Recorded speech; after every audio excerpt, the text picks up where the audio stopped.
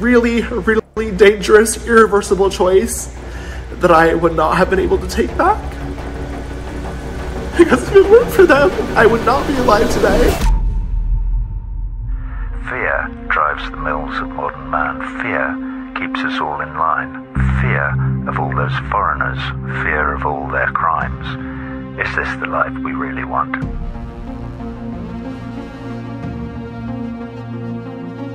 The beauty community has been infected by a disease of greed, lies, and deception.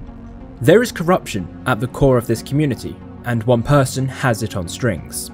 They managed to exploit the drama community's weaknesses, hold a monopoly over how information flows, and manipulated millions with genius spin campaigns and tactics to shift public opinion.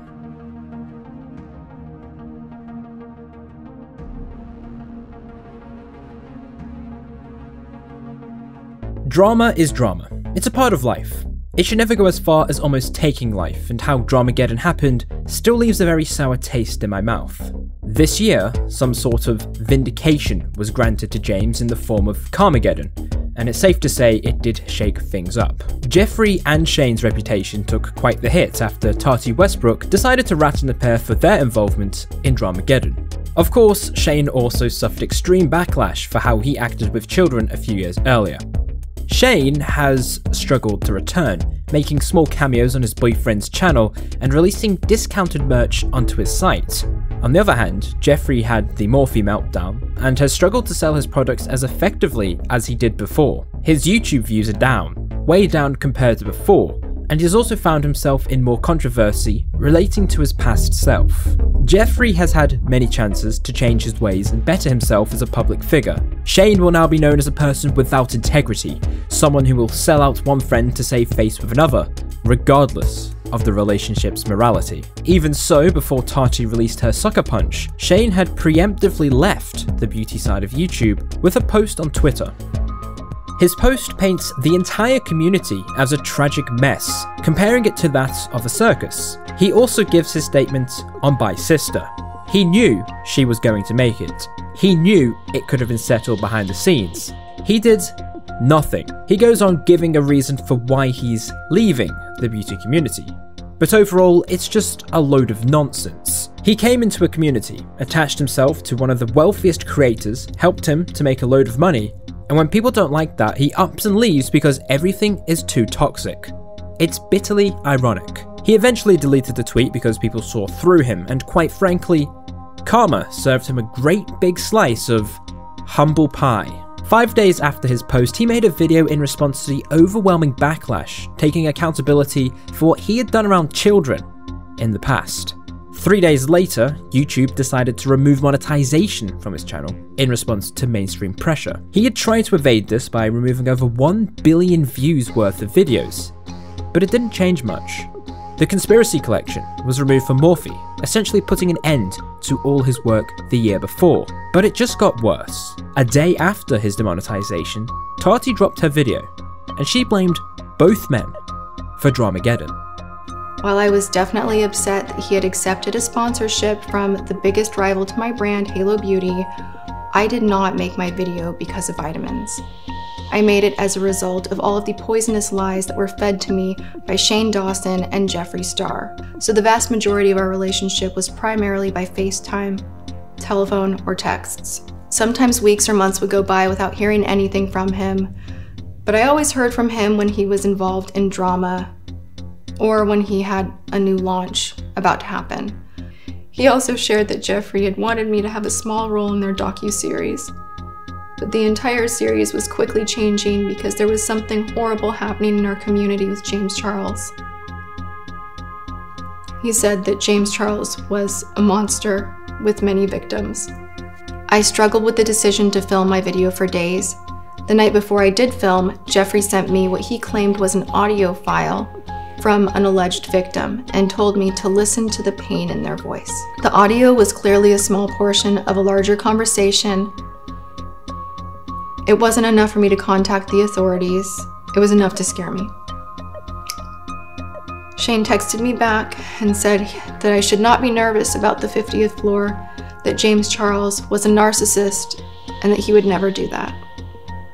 In early May, when Jeffree went on a podcast and denied responsibility for his involvement and placed blame on me, it was both cowardly and defamatory. Last week, when Shane issued his statements about his involvement in all of this, I also perceived them as cowardly and defamatory. Should I proceed with this course of actions? My attorneys will be deposing all witnesses who have information about the truth of what happened here. So for everyone else whose hands are dirty, that have not yet come forward, be careful of your allegiance. You don't want to be on the wrong side of the truth. This video is pretty damning, although we have to take her word with a grain of salt. However, what she explained does have merit and is believable, and towards the end of this investigation, it will help paint a pretty clear picture of what Jeffree Star is. 2 weeks later, he would respond. What's up everybody? Welcome back to my channel. Now, I've been silent for a very long time. I know that's very rare for me. I've taken a lot of time to do a lot of self-reflection. In typical Jeffree fashion, he says what his fans want to hear, doesn't actually take accountability, and then completely shifts the attention away from what he did. It's what we call spin. He used racial injustice and the Black Lives Matter movement as a way of reframing the controversy and diverting the attention away from the issue at hand, downplaying it as petty drama. It is manipulation, and it's something Jeffree has become very good at executing. It's one of the main reasons why he gets away with nearly every single controversy he finds himself in. It's why he has been able to move on from everything that happened last year, and why his counterpart Shane has failed to do so. At the end of the day, Jeffree played everyone like a fiddle, and he got away with it. He managed to deceive not only Tati, but also many people entrusted with delivering the facts. Dramageddon was a result of Jeffree's deep influence over the beauty and tea communities, and exposed how unreliable they are at getting things right. They played into his hand, and it worked out very well for him.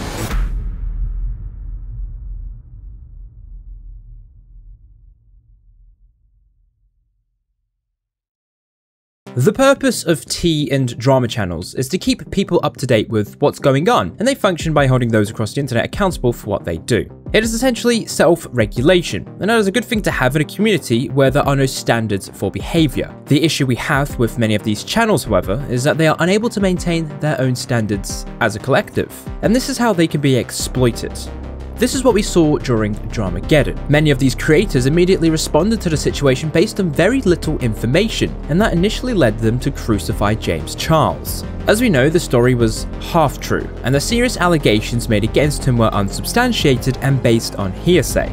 Jeffree went ahead and dropped a little more information, and yet again, they ate it up and spat it back out into the wild, playing into Jeffree's hands. What happened is symptomatic of an overarching issue that was brewing within this community and the way information is interrogated. There was a lack of skepticism, and people took the word of Tati as fact and rationalized it because of their preconceived opinions of James Charles. Here's a few examples of this in effect. But at this point, I'm sick and tired of hearing about James Charles. I don't want to see his face anymore. I don't want to hear his name for at least a month before I can go and check up on him and see how he's doing with his new shade called Social Blade. It's this beautiful new red shade. It's available now for sale, so go and get it while stocks last and use code cancelled for 10% off. And can I just say one thing? I am not surprised one bit. It helps that my last 2 videos were videos just bashing James Charles, and now I can say with confidence that the hunch I had about him, I think, was right. Tati's video was explosive because of the fact she had included the allegations that James was using his influence to manipulate straight men for his pleasure, something Tati was supposedly coerced into doing because of Jeffree's audio file. This is what justified her making a video expose about vitamins, and her status in the community somewhat bolstered the credibility of these allegations. But there weren't any receipts, yet people ran with it. I think a lot of people are starting to jump on the bandwagon now, which they have been doing even before he was widely hated as he is now. And that stuff I can't stand behind.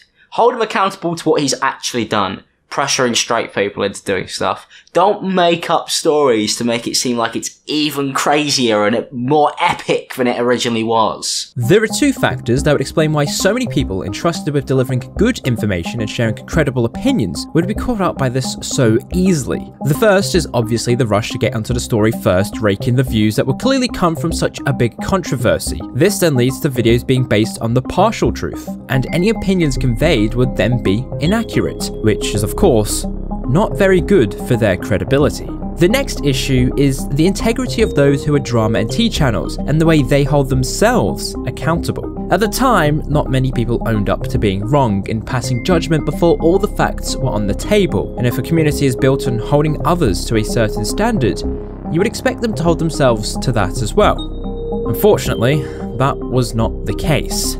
The willful acceptance of what Tati and Jeffree had to say before James made a proper response was negligent and exposed a deeper issue within the information community. A lot of my opinions still stand.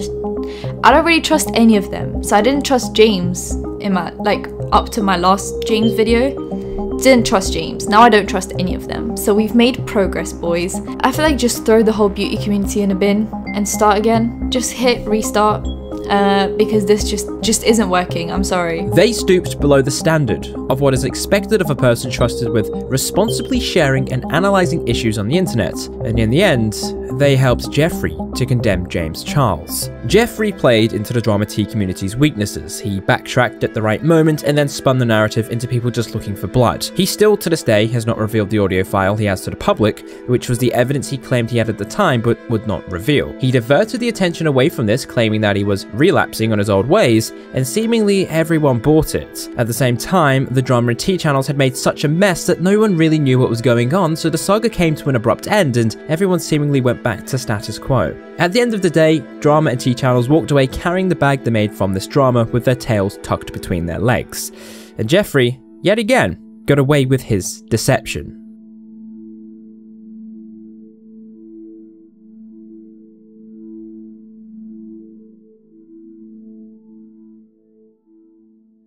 Before Tati exposed Jeffree's puppeteering of Dramageddon, he was under the microscope for his inaction and behaviour back in the early 2010s. What came out is eerily similar to how he acted during Dramageddon, but it reveals a darker side to his character, and once Karmageddon finally turned its head, it really makes you question what Jeffree knows. Dahvie Vanity became the subject of scrutiny in early 2020 after he emerged to reignite his music career. Why is this a story? Well, Vanity was the frontman of the internet music group Blood on the Dance Floor, and well, he has been accused by 21 women of sexual misconduct and was also warned in 2009 for similar accusations. Further, Jeffree in 2010 had also distanced himself from Vanity and Blood on the Dance Floor, essentially tweeting about similar allegations, so when he popped up again, it became the talk of the community. This repulsive piece of garbage is trying to crawl back out from under the shadows and rebuild his career. This just disgusting monster, the worst person imaginable, is coming back with new merch, new music, his Instagram, his YouTube following is growing, and I am not having it. Today, I am going to be talking about Jeffree Star and his friendship and continued support of a person he knows to be a pedophile, Dahvie Vanity. Creepshow Art documented a timeline of this and highlighted that Jeffree knew of Vanity's dodgy behaviour, had distanced himself from him, and then a year later decided to retract that so he could work with him again. Tamimi expanded on this, outlining the financial involvement he had with Vanity and comparing his actions with that of Dramageddon. He had either made false allegations or worse, knowingly ignored actual abuse. A subplot to this story is the feud between Blair White and Tamimi. The latter released a video accusing White of using clips created by her, but purposely omitting information that would incriminate Jeffree that was shown in these clips. Mimi shows us what Blair had left out and clearly indicated the fact Jeffree had worked with Vanity after branding him a predator. She suggests this may be in part due to White being on Jeffree's PR list, which means you get every new release of his makeup for free, something a lot of drama and tea channels are a part of. Blair White herself would later dispute this idea, however Mimi thinks that this was calculated, and that Blair had purposely done this to cover for Jeffree.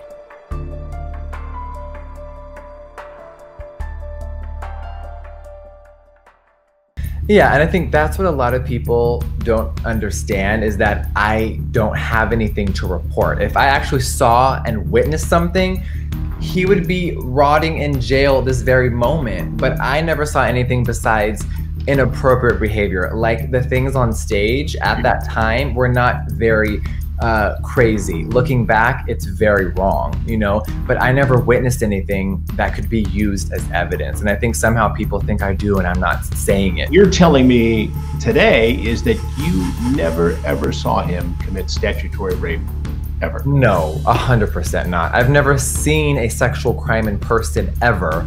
And it's offensive that people would suggest that. But I get that my tweets are very misconstrued. They're loud and they seem a certain way. You called him, though, at that time, some very nasty... Oh, I called him a child molester. A child molester. I mean, you came right out and said, this guy's... Yeah. Why did you do it at that time? Because there was everyone talking it up like it was... Like he was literally the devil. And looking back, he is. But at that time, it seemed like everyone was gassing it up. And as someone...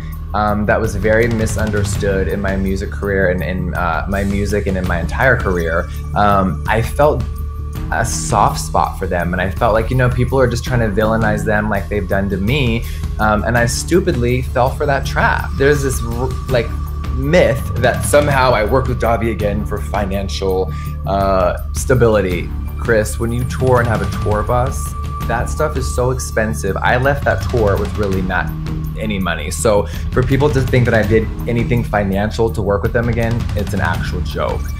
So towards the end and on that entire tour in the year of 2012 and beyond, we were not friends. He was very jealous of my success, of how things were growing for me, and it just turned really bitter. Here we see Jeffree effectively spin the situation to make himself look better. This is something that he does time and time again, and he got himself out of the firing line far too easily for this. He reframed his past comments as him speaking on rumours rather than his own experience, although from what we see in the past tweets, it doesn't appear as if that's the case. It doesn't explain the abruptness of his severed ties other than it was from other people telling him. But then he also claims he was begged by others to work with Vanity again after the fact. It lays doubt on whether he's telling the truth, because he isn't holding himself responsible. It also brings up questions about why he waited till Tati released her video on James to speak up about what he has supposedly seen. Yet, no one really picked up on that, and he used Tati as a Trojan to spread the idea James Charles did something, and hid it behind evidence he would not release. What else is interesting is the way in which this story blew up. Jeffree hadn't actively denounced Vanity, he was caught sitting on his past actions and was amplified by the few channels that covered the story from the beginning. Jeffree became a key target in this because if he had actively called out Vanity's dirty deeds, but then backtracked and worked with him again knowing he was dodgy, his reputation would have been tainted indefinitely. So it comes as no surprise that he was able to redirect attention away from himself and onto other issues. This was how he used his appearance on Mum's Basement. With regards to Jeffree's statement of seeing Vanity do inappropriate things with fans on the Hansen interview, here's what he had to say. I told him that I saw inappropriate things, and people are taking that and running with it like, well, if you saw inappropriate things, you should have told some. No, I'm talking about like when you're dancing on stage, yeah, you grind on people, you slap their ass. It was all part of the show, but when you tell someone that doesn't understand the rock world or that world, they take even what I'm saying right now out of context. Yeah. Although he claims to have seen Vanity grinding on young girls, this was normal, because it was apparently a part of the scene back then, according to Jeffree. So that naturally leads into his statement on Twitter calling Vanity a predator. Let me read the tweet that people are getting hung up on. Okay, so it's an old tweet from you, Jeffree, that says, I'm gonna speak the truth until I die. We saw Dahvie bring underage girls to his hotel room and do sexual things 100%. So that's the thing where they're like, yes, he saw. Yeah. Was that you assuming that happened? No, that's people in the music scene telling me and me speaking for them. Okay. Did I see with my own eyes? No. He reframed these tweets as him speaking on rumors from people within the industry, yet he quite clearly suggests in these tweets that he has seen the truth. This opens up two possibilities. Jeffree is an idiot and was easily influenced by other people, as he would have dropped Dahvie on the word of others, but also went back to work with Dahvie because of, according to him, the word of others. or he's straight up lying through his teeth and managed to sell this narrative convincingly. What's interesting is that he didn't help platform any of the victims, rather went onto these interviews to clear his name. After leaving so many questions open on the pitiful Hansen interview, he used the Mum's Basement interview to direct focus onto what he wants people to think. He quite literally shifted the attention onto the drama channels that were criticizing him. I've seen a lot of videos on it, and they are, a lot of them it seems like they're trying to send a lot of hate to Jeffree, which the focus should be on this other guy. Like, it really should be. But, you know, it is what it is, you know.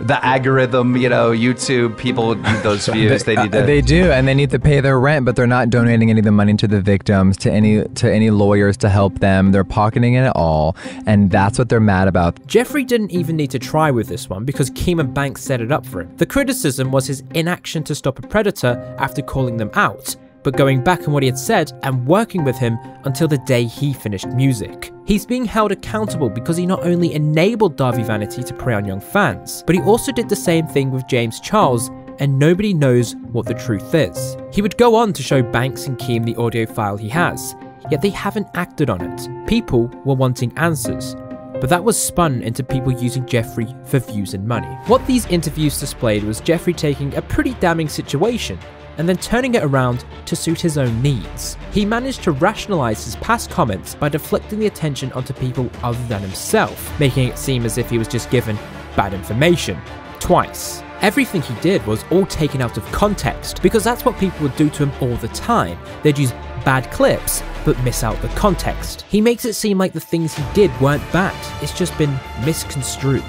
So much that this whole situation was apparently going to take away from the victims, and was just for views and money, even though people wanted answers. He used two platforms other than his own to get his message across, and he didn't even have to do anything to help out the situation. He was there to spin the narrative, and quite frankly, he got away with it. Which raises the question of why this wasn't scrutinized by every single drama channel other than the ones initially holding him accountable. Well, it seems the reason would come out later in the year.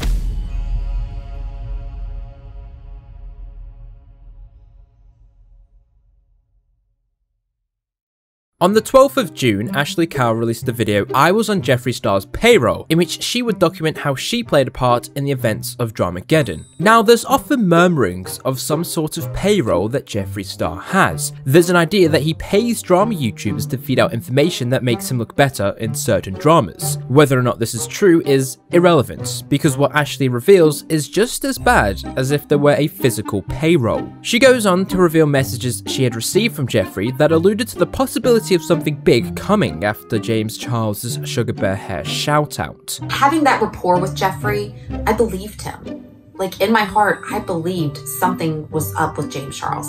And my mind automatically went back to Manny, like, oh, did he use you? Like, it never went to where Dramageddon 3 went, or 2, I'm sorry. It never went there. Like, never in a million years did it go there. So I said, oh my God, Jeffree, you have me shook right now. You were so close to him. And he said, we all were. Shane, Tati, the Dolans, Emma, we are all done. And I said, wow, that's disappointing. I had a lot of hope for him. Now, so like I said, I believed him and I pried. What she shows throughout this video is the distribution of curated information by Jeffree that tips off these drama channels to certain stories that are developing within the community. What's more is that this kind of communication had led to her trusting Jeffree more than she should have, and that in turn led to her taking his comments as fact rather than opinion. But she wasn't alone. On a live stream on Edwin's second channel, Petty Page revealed how Jeffree would use his status to essentially bully drama channels into submission. When he goes over and he speaks to each of the drama channels individually, he'll feed them information that they can't tell the public. Right. So he'll say something like, this is what happened, here's the tea, here's my truth, and you understand, you believe him, and then it's just kind of like, but I can't run to the internet and say this because there are other people implicated, situation where you're staying silent on a situation that's actually bigger than you, and then I'm gonna be honest, it's somewhat selfish to do that because it means that the drama channels then become silenced. Because I've been told information that I can't share with the universe, I'm kind of stuck with it. So I know it, he knows it, not speaking about it. The people implicated don't want him to speak about it. So now I'm stuck. So I can't report that drama. I can't tell that truth. Can't explain to you why it is that he decided to say what he wanted to say in these kind of situations. He did that to not just me, he did that to a bunch of other drama channels, which left us silenced. Because if we spoke out and went with the majority of the opinion that was put out there, then we would have just been knowingly going against some information that we already knew privately, or the other option was to out information that was not ours to out. This kind of behaviour then shines some light on the comments made by Tati in her video in late June. He would frequently comment about how much dirt he held on other brand owners and members of our YouTube community. I believe that he actually held blackmail material on many people and was capable of destroying the entire community. This worried me about him, and I stayed and I tried my best to be a positive influence. But we aren't finished there. 2 days prior, Blair White had come out with her own experience with Jeffree, and she revealed that he had done this exact thing to her. Then Jeffree proceeds to tell me, James will never attack me because I have this on him. I have shit on everyone. Which he has said publicly before.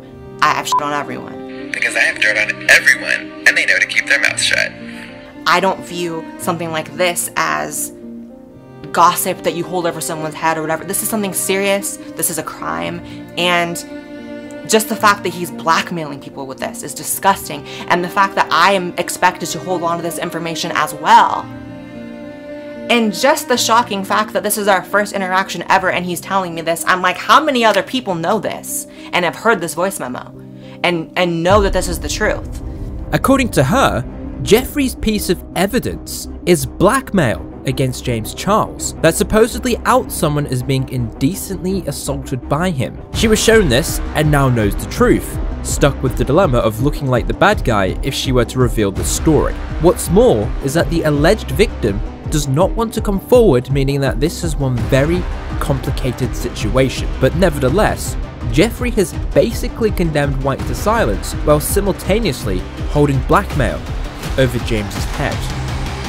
The pieces are starting to fall together. Jeffree's behind-the-scenes antics are like that of a puppeteer, and he uses his influence to manipulate others into either revealing information he wants known or ensuring they never cross his path. By doing so, not only is he wrapping the distributors of information around his fingertips, but he is cultivating a dangerous ideology within a community that is literally just supposed to play with makeup. Drama channels like Ashley Kyle were used by Jeffree to paint James as an evil character before all the facts were known, and this was in part due to a very unethical relationship with the source of information. So I was trying then to pull away. I knew in my heart I was trying to pull away because something in my gut just doesn't feel right. And I don't know what it is. Is it his past? Is it that who he is today? I don't know what it is, but something in my gut does not feel right anymore. So stupid, so stupid.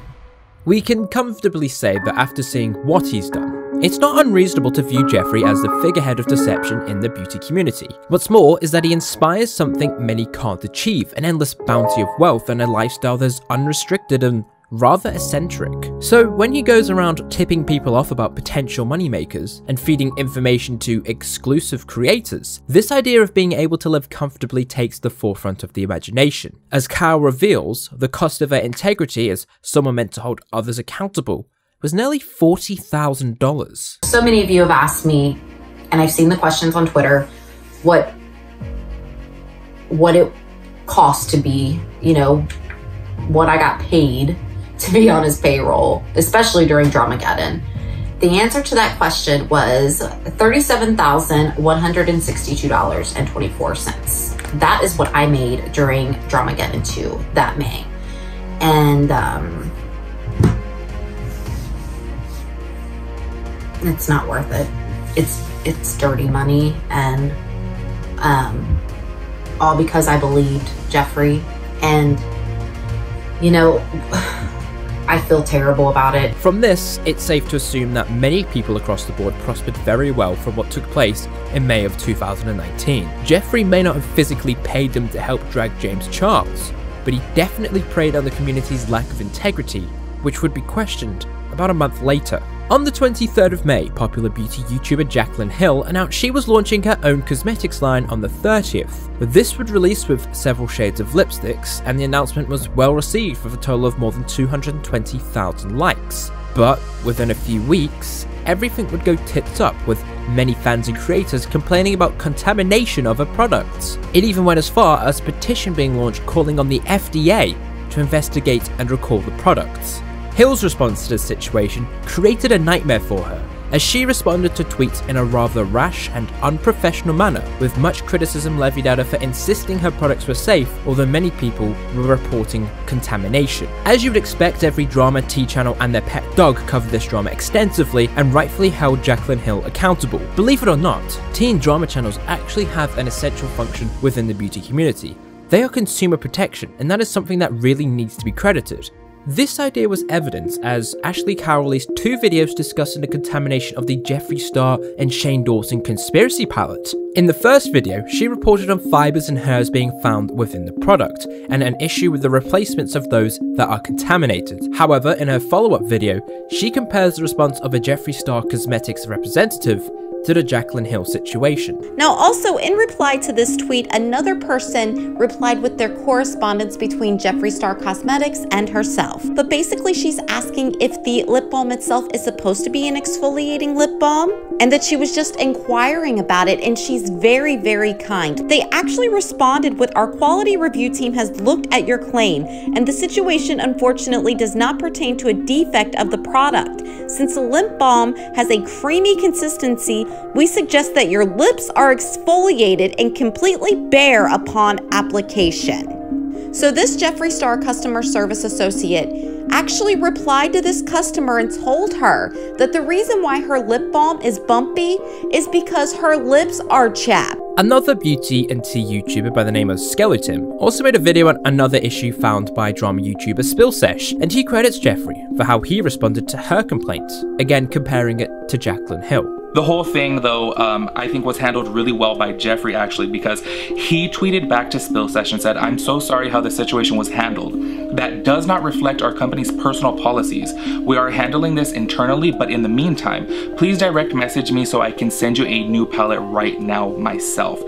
I think that that is great ownership, you know, of the problem. I think that he is handling the situation great. Like, I feel like that's way better than Jaclyn Hill would have been handling the situation. One more creator, known as Amanda B, would make a video days after the original reporting of the contaminated palettes, and she raised concerns about the coverage of the contamination. Like, everyone, no matter who you stand, no matter who you didn't stand, dragged her collectively.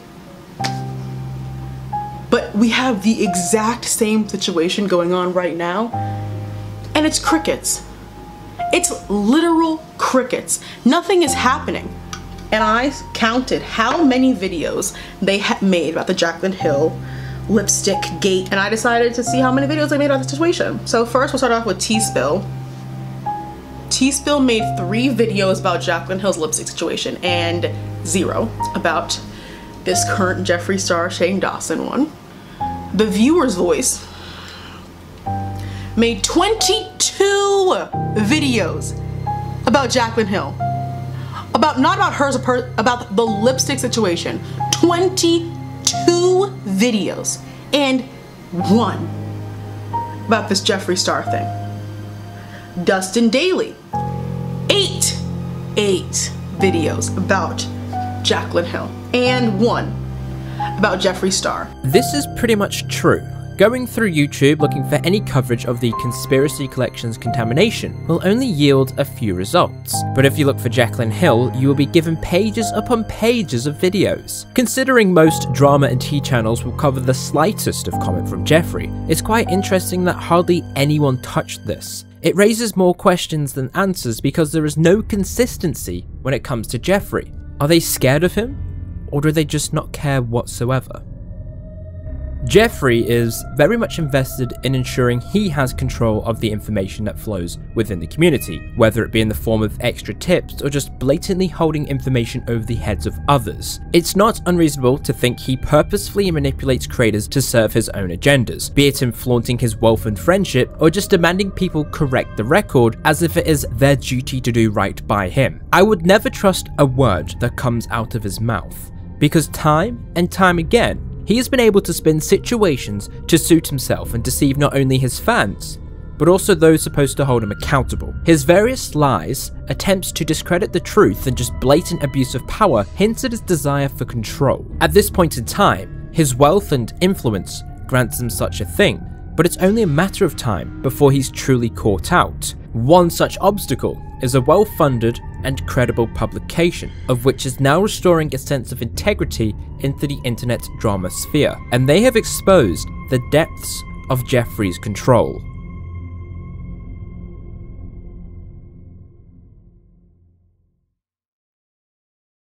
What we have seen throughout this investigation is a pattern of behaviour that has been able to twist and convert the public opinion, which could only lead to a conclusion that Jeffree is a very manipulative character. It's very hard to name one controversy where he's actually conceded that he is the problem. By combining his ability to spin narratives and his puppet master status, he has weaseled his way out of so many damning situations that would have ruined most people. Shane and Tati are still suffering from the aftermath of Dramageddon, whereas Jeffree is out and about in Wyoming. Of course, as the years go on, there will be more focus on him as he continues to expand, and this was evidently apparent late last year. To really emphasize this idea of Jeffree's control, we will take a look at the insider investigation into claims he had been physically violent with people in his MySpace days. The investigation, led by Kat Tenbarge, a journalist bringing the standards of journalism to issues within these online communities, began around the same time Jeffree appeared on Hansen and Mum's Basement. Over 4 months, she looked into old stories and eventually found people willing to speak out against Jeffree Star. So for these 4 months, she had built up a pretty strong story with multiple sources compounding these allegations. This was up until the point that the key source decided to retracted a statement which could have entirely derailed this investigation. That's one thing that happened. I wonder what changed their minds so quickly. During this, Jeffree and his legal team were made aware as they shared email exchanges regarding the allegations. This is something every journalistic organization does. They offer the other side a right of reply to give balance to the story. It turns out that after they were informed of the detailed allegations, for some unexpected reason, the key source recanted. In fact, most of the people interviewed decided that they had changed their mind, which kind of raised concerns for how this may have happened. Well, it turns out that 2 of the sources were contacted by Gage Arthur, the key source of the story, and he claimed that he had recanted his allegations and told Insider not to publish them. He then informed one of the other sources that they would receive $10,000 for also retracting their stories, and asked another for help finding the others who spoke out. A cunning plan that kind of fell short. Once you've gone on the record, whatever you've said is fair game and can be published. And published it was, with a whole new angle. Now this could just be a coincidence, but about a week before this article was published, Jeffree was giving away $10,000 to 3 random people on his Twitter, as long as they gave him a good reason to do so. The $10,000 could surely just be a coincidence, but this giveaway raised Jeffree up in the eyes of many. Look at this charitable man giving away his pocket money during a global pandemic. His name was trending for all the right reasons. What's more of a coincidence is that a day before the article was released, Jeffree was embroiled in some pretty big drama. He had a new man hanging around, people were interested in this new affair as it was with a black man, something that was interesting due to his past accusations of racism. What's more is that this new man, who was an international basketball player, stated after the fact that he didn't actually know who Jeffree was when they began talking. When you slid in the DM, were you sliding in the DM because you wanted to have sex with Jeffree, because you wanted an opportunity with Jeffree, or because you were actually interested in getting in with Jeffree? I didn't slip in Jeffree's DMs. I didn't know who Jeffree was, so I really just liked a couple of pics off something I seen on Instagram. He slid in my DMs, and we got to talking. And since I didn't know who he was, I wasn't really entertaining it. So I didn't even get to know who Jeffree was until the picture was dropped. They had been together for a few weeks, and a day before the article was released, by some coincidence, they had explosively broken up. This was supposedly due to Marhold finding dirt on Jeffree, and in contrast, Marhold had stolen a bag. When this happened, everyone was talking about it. It was trending, and all the attention was on this incident. So, out of pure coincidence, not only was Jeffree giving away $10,000 to 3 people, but also had this big controversy in the same week in which the article that was describing allegations made against him and the money he paid to try and silence it was released. Of course, Jeffree's legal team painted it as false and defamatory, shifting the blame onto how Kat had conducted her investigation. But a month or so later, a check for $45,000 that was addressed to the key source surfaced online. This leak also included the supposed conditions within a settlement reached with Jeffree's legal team that he would be paid $25,000 for attempting to retract his allegations, in addition to $20,000 that he would be paid for contacting 2 of Insider's other sources and getting them to do the same. It may be suggested then that Jeffree had paid these people off to try and invalidate their accusations, and if they didn't take the money, who knows what Jeffree's legal team would have done to them. So it's clear, their voices were silenced. The lawyers discrediting Kat's integrity and suggesting Insider was acting out of malice was also another diversion. But if we bring every single circumstance together, and we keep in mind everything we have discussed in this video, it would not be unreasonable to draw the conclusion that Jeffree had done everything in his power to derail the story from coming out, and did everything he could to discredit everyone involved in the investigation. He's made it very clear to everyone that he has the money to throw around, and that if someone comes forward, they may face the same treatment. This is the level of degeneracy he is willing to go so he can control the narrative. He didn't give it any public notice and let his lawyers do the talking, and that is the first time I have seen him do this. It's not unreasonable to think that he indirectly threw whatever he could at this story to divert attention, because I believe this is one that he would not have been able to spin. The term uncancellable has been coined as a direct result of this man. He's been at this for 2 decades and is only going to continue growing. The only way he will be stopped is if every aspect of the community came together to oust him, but the corruption runs so deep that it just appears to be a lost cause. We have seen time and time again the ways which Jeffree manipulates people into viewing him the way he wants. He has made people scared of him, to the point they don't even want to hold him accountable. As long as he maintains his monopoly on the information flow, and has the available funds to keep any detractors silent, he will be at the top. It may be cliche to refer to him as a sinister overlord, but he's not afraid to hide his identity. Taking him on is a monumental task, and although D'Angelo Wallace got close, it's going to take more for anything to truly make change. This is the state of the beauty community, and it is an irreparable mess.